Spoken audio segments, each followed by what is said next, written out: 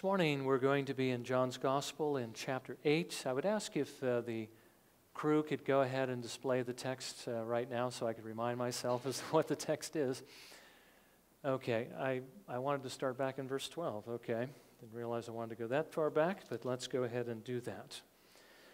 John chapter 8, beginning in verse 12, and actually what I want us to focus on is verse 29, but I'm going to read through verse 30. Would you listen carefully as I read this, because this is God's word. Then Jesus again spoke to them, saying, I am the light of the world. He who follows me will not walk in the darkness, but will have the light of life. So the Pharisees said to him, You are testifying about yourself. Your testimony is not true. Jesus answered and said to them, Even if I testify about myself, my testimony is true. For I know where I came from and where I am going. But you do not know where I come from or where I am going. You judge according to the flesh. I am not judging anyone. But even if I do judge, my judgment is true, for I am not alone in it, but I and the Father who sent me. Even in your law it has been written that the testimony of two men is true. I am he who testifies about myself, and the Father who sent me testifies about me. So they were saying to him, Where is your Father? Jesus answered, You know neither me nor my Father. If you knew me, you would know my Father also. These words he spoke in the treasury as he taught in the temple, and no one seized him because his hour had not yet come. Then he said again to them, I go away, and you will seek me, and will die in your sin. Where I am going, you cannot come. So the Jews were saying, Surely he will not kill himself, will he? Since he says, Where I am going, you cannot come. And he was saying to them, You are from below. I am from above. You are of this world. I am not of this world. Therefore I said to you that you will die in your sins, for unless you believe that I am He, you will die in your sins. So they were saying to him, Who are you? Jesus said to them, What have I been saying to you from the beginning? I have many things to speak and to judge concerning you, but he who sent me is true, and the things which I heard from him, these I speak to the world. They did not realize that he had been speaking to them about the Father. So Jesus said, When you lift up the Son of Man, then you will know that I am He. And I do nothing on my own initiative, but I speak these things as the Father taught me. And He who sent me is with me. He has not left me alone, for I always do the things that are pleasing to Him. As He spoke these things, many came to believe in Him. Now again, I just want to point out to you that our Lord Jesus reminds us that He was never alone. The Father was always with Him. The same is actually true of you. Not in exactly the same sense, of course, because Jesus is unique. God in human flesh, the Son of Man, Son of God. But God is with you. The Father is with you. Jesus is with you. The Holy Spirit in particular is with you. He never leaves you alone. And of course, we're going to see that should make a remarkable difference in the way that you live, because nothing that you do is done in secret. Everything you do is plain and open to the eyes of the Lord, and that can be good if you're loving Him and serving Him. It can be bad if you're not, but it can be good too, even if you do something that is bad and you're the Lord's, because He will be there to discipline you if you belong to Him. Now, we have been looking at what it means to know Jesus. And knowing Jesus, of course, among other things, means that you will want to do what Jesus did.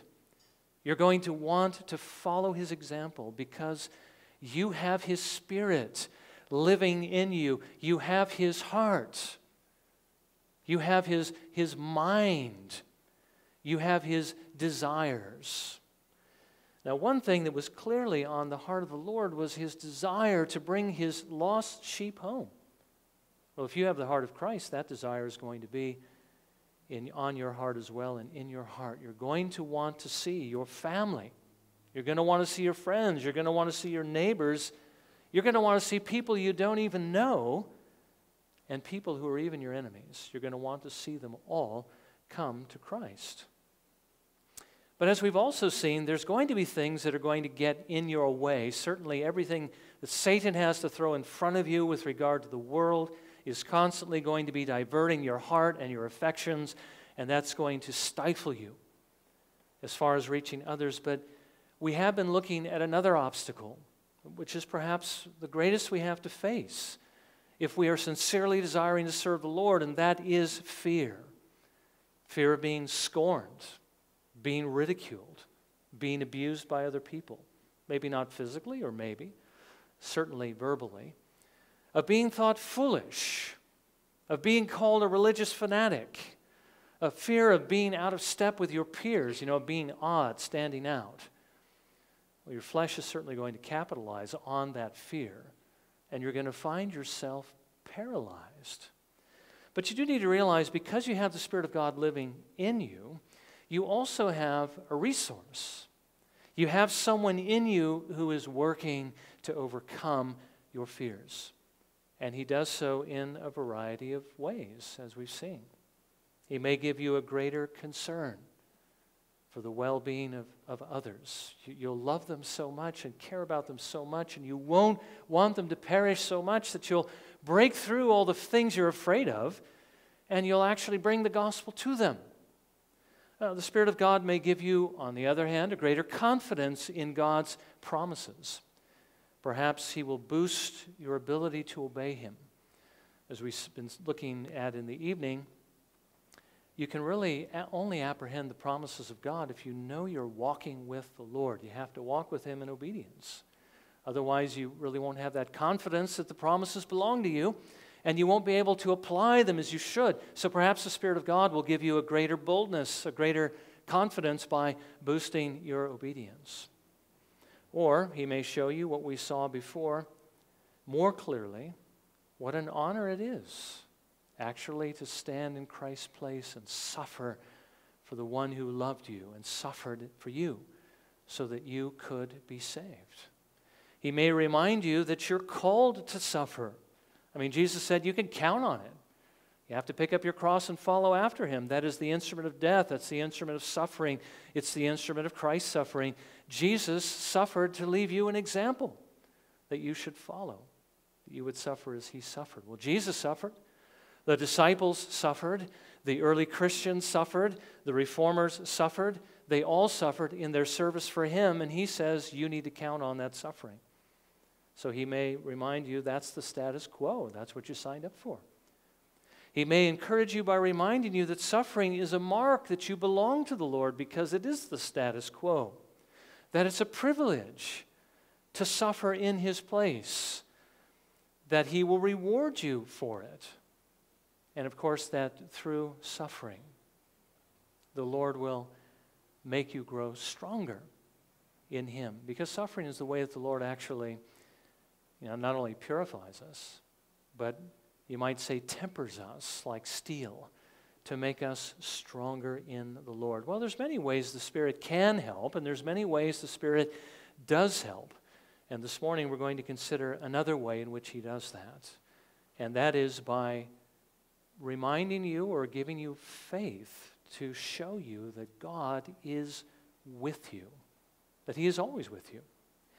If you know the Lord, the Spirit of God is in you, and if you have the Spirit of God in you, he is going to help you keep this truth before your eyes. So what I'd like to do this morning is consider, first of all, that God is with you. And then secondly, that the fact that that's true doesn't mean you're going to be able to draw from it what you need. You have to live in that reality by faith in order to gain the strength and the blessing that God actually intends through that. So first of all, let's consider that God is with you, and the Bible tells us that he is with you in at least three ways. That he is all around you, that he is in you, and that he is for you. Now, first of all, the Lord is all around you, and what I mean by that is God is omnipresent. It means he's everywhere. You know, God is an infinite being, which means he has no boundaries or limits. He is unlimited in absolutely every way. And that includes with regard to space. He is everywhere. David writes regarding the Lord's presence in Psalm 139, verses 7 through 10, very familiar passage. Where can I go from your spirit? Or where can I flee from your presence? If I ascend to heaven, you are there. If I make my bed in Sheol, behold, you are there. If I take the wings of the dawn, if I dwell in the remotest part of the sea, even there your hand will lead me, and your right hand will lay hold of me. David says there's no way to get away from the presence of God because it's everywhere. Paul, as he was speaking to the Epicurean and Stoic philosophers on Mars Hill, said this in Acts 17. And he made from one man every nation of mankind to live on all the face of the earth, having determined their appointed times and the boundaries of their habitation, that they would seek God, if perhaps they might grope for him and find him, though he is not far from each one of us. For in him we live and move and exist. Now, I know sometimes we get the impression from reading Scripture that God is in heaven, and that's the only place he is. That we have to look to heaven in order to direct our prayers toward God, although we do that for another reason. But that somehow he isn't here. Well, that isn't true. God is here. God is infinite. Now, he isn't here because he stretches himself, as it were, infinitely thin through existence, but somehow God is present in every point of space with his entire being. As a matter of fact, Paul almost seems to indicate the space in which we live is the being and presence of God. I mean, you can't get away from space, right? That's why David couldn't get away from the presence of God, because he's everywhere. Space is everywhere. Now, his presence isn't even limited by the things that he has made. I mean, we don't take up, as it were, displace God. I mean, he's not only around you, he's not only over you and under you, he is also through you. I mean, God is with you. He is absolutely present in every space. He is here. He's right before you, right before your eyes. Do you see him? You can only see him through the eyes of faith. The fact that God says he is here through his word is enough to prove the point. You simply need to believe it and see it. Now, the Lord, God is also with you in a second sense. He is in you. He lives in your soul by his Holy Spirit. I read to you in 1 Corinthians 6:19 what Paul wrote, or do you not know that your body is a temple of the Holy Spirit who is in you, whom you have from God, and that you are not your own? Now, there is a sense in which, again, all three persons of the Godhead are everywhere present, and they permeate everything, and so the Spirit of God permeates everything as well, unbeliever and believer alike, but there is a certain blessed sense in which the Spirit of God actually dwells within you and makes you the temple of God. He is present in you to work his graces. He is present in you to bless. He is present in you to mold you and shape you and to make you more like Jesus Christ. He is at work in you. You are his temple. You know, when God's Spirit raised you from the dead, and he did that spiritually, if you're trusting in Jesus Christ this morning, he did it by uniting himself to your soul. So he now resides within you. He no longer lives in temples made with hands, but now in temples made without hands. He dwells in his people. He lives in you if you have trusted him and are turning from your sins. You can know that he lives in you when you see the evidence of your life being transformed from within, becoming more like Jesus Christ without. So he is everywhere around you. He is in you, living in you as an active, living principle. But he is also with you in another sense. He is with you to bless you. As you set your heart to obey the Lord, even as Jesus Christ did, which is what we've been looking at over the last couple of Lord's Day evenings, he is with you to bless you. That's really what Jesus meant when he said to his disciples as he sent them out with the Great Commission, all authority has been given to me in heaven and earth. Go therefore and make disciples of all the nations, baptizing them in the name of the Father and the Son and the Holy Spirit, teaching them to observe all that I commanded you, and lo, I am with you always, even to the end of the age. So as they would obey their Lord, going out into all the world to make disciples, Jesus said he was going to be with them. He was going to be with them to watch over them. He was going to be with them to bless their work. He was going to be with them to accompany his gospel with power so that those who were his, he would bring into the fold. They would be quickened to life by the gospel so that they would listen and respond. Now again, if you've trusted Jesus Christ, which you can only know if you are obeying him, he is with you. He is with you to help you in the work that he calls you to do for him. So the Lord is all around you. The Lord is within you. And the Lord is present to bless you. Now, again, these things are true. You know, regardless of whether we accept them or not, they're true. Of course, if you're a believer, you have to accept them. You do accept them. You know they're true. But they're not going to help you the way that they should help you unless you actually live in the reality of these things. Again, that's where faith comes in. Faith is able to see the things that are invisible, the things that God has promised. You can see them. They have reality. They're tangible. You might not be able to go to heaven right now, but you know it exists. You may not be able to see Jesus Christ right now, but you know that he is, and you know that he did everything that he said he did. Well, you may not be able to see the presence of God, either outside of you, permeating you, in you, as it were, by the Holy Spirit, or with you to bless. But he is, in fact, there, and you need to appropriate that, as David did. You need to set the Lord continually before you. You need to recognize that he is with you in every sense of the word. Now, if you're able to do this, and you can if you have the Spirit of God, but remember, it doesn't happen automatically. If you have the Spirit, he's going to be moving you that way, but you've got to cooperate with him. You've got to agree. You've got to submit. You've got to do it. If you do, it can help you, as I've said, in a variety of ways. First of all, it can help you resist sin. Because if you take this seriously, you need to understand, if God is present all around you and if he's in you, he sees you, doesn't he? He sees what you're doing. He sees the choices you're making. And he knows whether the choices that you're making, whether the thoughts you're thinking, the desires you have in your heart, whether they really honor him or they dishonor him. You know, just ask yourself this one question. When do your choices make the biggest difference to you? Have you ever been in a situation where you thought you were going to die? And thinking you were going to die, you thought, I might be standing before the Lord shortly. Isn't that when your choices really begin to make a difference? Because you may very shortly be standing before the Lord and having to give an account for what you've done. Well, it certainly has that effect on me. But you need to realize that God is present right now. And he sees, and he hears, and he knows. In that same psalm that I read a little bit earlier from David, talking about the fact that God's presence is everywhere, this is what he says with regard to the knowledge of God, even apart from his presence.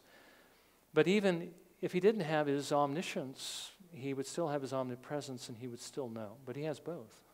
But David writes this, O Lord, you have searched me and known me. You know when I sit down and when I rise up. You understand my thoughts from afar. You scrutinize my path and my lying down, and are intimately acquainted with all my ways. Even before there is a word on my tongue, behold, O Lord, you know it all. So God knows what you're doing. God sees what you're doing. He even knows it before you do it. So knowing that he sees what you're doing, and that he actually knows it before you do, knowing that he is present in your soul, and, by the way, is affected by what you do. I mean, why is it that when we sin, the Holy Spirit is grieved because he lives within us. We're his temple. We're misusing his temple. Now, the Spirit of God isn't weeping, as it were, but it's quenching him. It's quenching his operation. It's affecting him, although it isn't affecting his happiness, but it is affecting what he is doing within us. But knowing he is present in our souls and knowing it has this effect, that it is possible to grieve him, can be very useful in helping you to obey the Lord.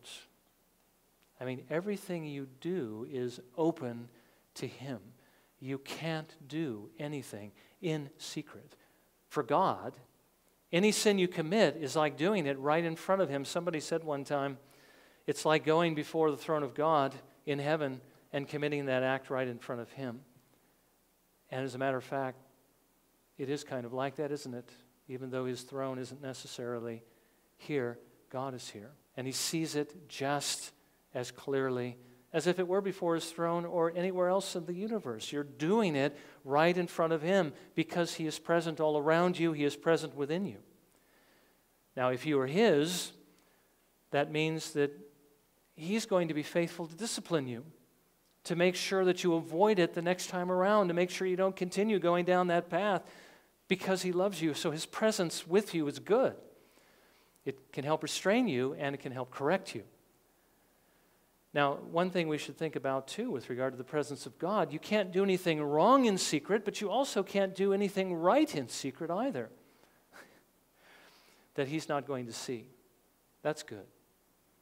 Jesus says, when he tells the Pharisees, don't do your acts of piety in public for people to applaud you, but rather do it in secret where only your Father sees. He says this, your Father who sees what is done in secret will reward you. He not only sees, of course, the sins we commit, but he also sees our acts of love and devotion to him. And he will reward them. He sees everything. He sees everything you do for his glory, and no act of love is going to go unrewarded or overlooked.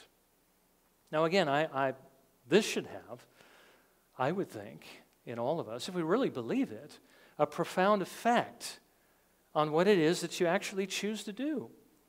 Whether you choose to yield to the Spirit of God as he's seeking to help you love the Lord and obey the Lord and glorify him, or to choose to yield to your fleshly desires and gratify your flesh.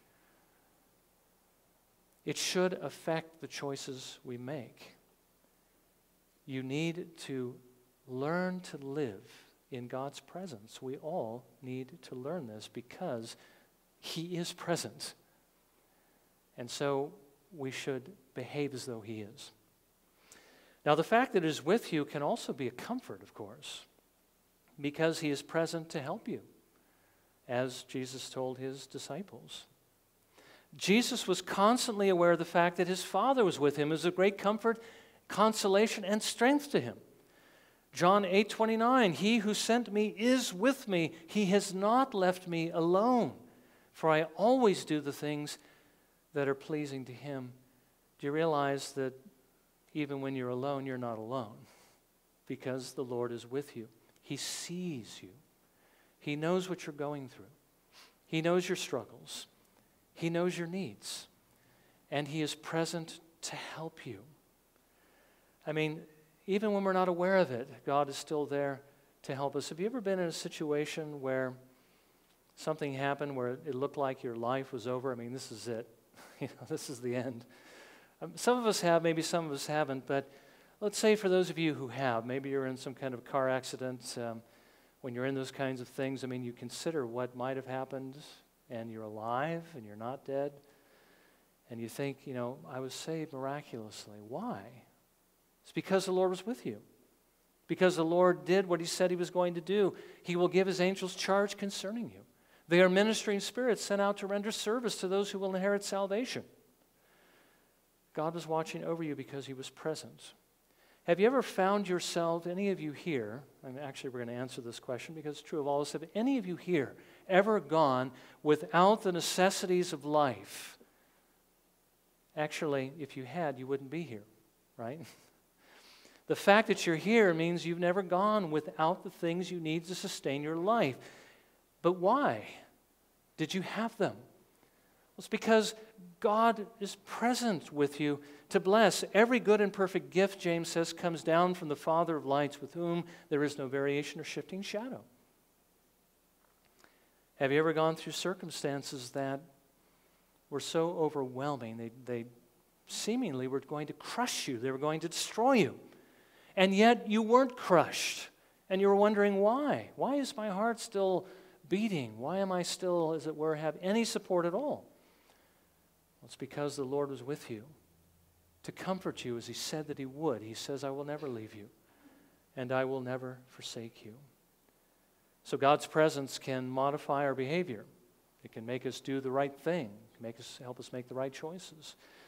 God's presence with us, our Lord's presence with us, the Lord Jesus Christ, can also comfort us because we're never alone. He is always present to bless. But the fact that He's with you can also give you courage, and courage is what we all need, especially in this particular age in which we live, where it seems like it's becoming increasingly unpopular to be a Christian. Now, Moses and David set the Lord continually before them. They knew that God was with them, and so they weren't afraid. The author to the Hebrews, again, from our meditation, talking about Moses, by faith, he left Egypt not fearing the wrath of the king who was going to send his armies after them to bring them all back. He wasn't afraid of that. For he endured as seeing him who is unseen. Did the presence of God give Moses courage? It certainly did. I mean, he was willing to face the wrath of Pharaoh, at that time the most powerful man on earth, humanly speaking. David writes, I have set the Lord continually before me. Because He is at my right hand, I will not be shaken. Not only would he stand firm, but I think also he wouldn't shake in his boots because he knew God was with him and would bless him. So like Moses, you don't have to be afraid. Like David, you don't have to be shaken. Like the disciples sent out by Jesus Christ, you can go out knowing that the Lord is going to be with you. Jesus said to His disciples as He was sending them out to preach the gospel in Israel, which was at that time the church of God, knowing that they would be a little bit intimidated by what was going on, not one bird falls to the ground apart from your Father. The very hairs of your head are numbered. Jesus said, do not be afraid. You are more precious to God than many sparrows. The Lord actually says He's not going to allow anything to happen to you that He will also not work together for your good, even though it includes suffering, as we've seen. Even though it includes the uncertainties of life, even though it includes persecution and a variety of other things. God is going to work it all together for good, so we can have courage, we can have comfort, and we can have accountability, you might say, from these things. Now again, in closing, let me just say this. Don't forget that this is only going to help you practically if you actually are able to see it, you see. It's only going to help you overcome sin. It's only going to encourage you to obey the Lord. It's only going to comfort you and give you courage if you're aware of it. I mean, how often do you go through the day completely oblivious to the fact that God even exists? Not to mention the fact that He's with you. And how many times have you forgotten His presence and you've made sinful choices and then you've kind of remembered after you've committed the sin and then you're ashamed? Why wasn't I aware? Why didn't I see myself living in the sight of God? Why did I not do what Paul tells me to do in all my choices? To do what I do for the glory of God. Why did I do this thing? Now God has seen it. God knows. He knew I was going to do it ahead of time. But why do we do that? Why sometimes do we live as practical atheists? It's because we're not doing what David did or what Jesus did. We're not living in the knowledge that God exists and that He is with us, and we need to do that. How many times have you felt like the situation that you were in was a hopeless situation because you forgot that God is with you to bless you, to keep you as He promised He was going to keep you, and to bring good things out of the difficult circumstances? How many times you've been afraid to tell other people about Jesus Christ because you forgot the Lord was with you, And that whatever this person did, he wasn't ultimately going to be able to harm you, but again, God was going to work it all together for your good, and that he might even, by his grace, bring this poor soul, who would otherwise suffer for an eternity in hell, savingly to Christ.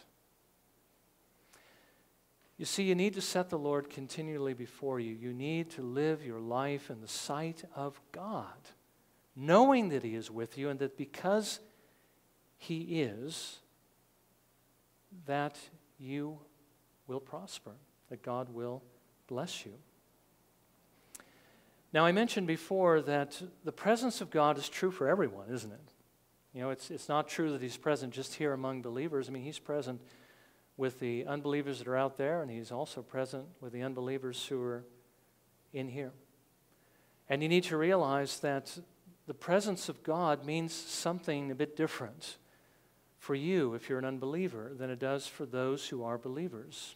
You see, if you haven't trusted Jesus Christ, if you don't obey the Lord Jesus Christ, you need to remember that God is present, that God knows what you're thinking. God knows what you're doing. He sees what you're doing. He knows why you do what you do, even when you do the things that are right. He knows that even those things you do for some other reason than that you love him. He knows why you do all that you do. Nothing is hidden from the Lord. And the Bible says that one day he's going to bring absolutely everything that you've done, even every idle word that you've spoken, every coarse word, every filthy idea, everything you've done contrary to the will of God, every single thing he's going to bring in judgment against you because he has seen it all. He was a witness. He sees everything. And of course, being a just God, he can't overlook sin.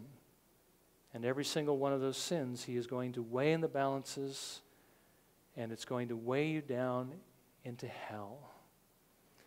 You need to remember that God sees, God knows, and God is just, that God is going to bring it into account. But you also need to remember what the Lord makes very plain in Scripture, that he is also merciful, he is also forgiving to all who will turn away from those sins and will turn to his Son and trust in his Son to save them from their sins.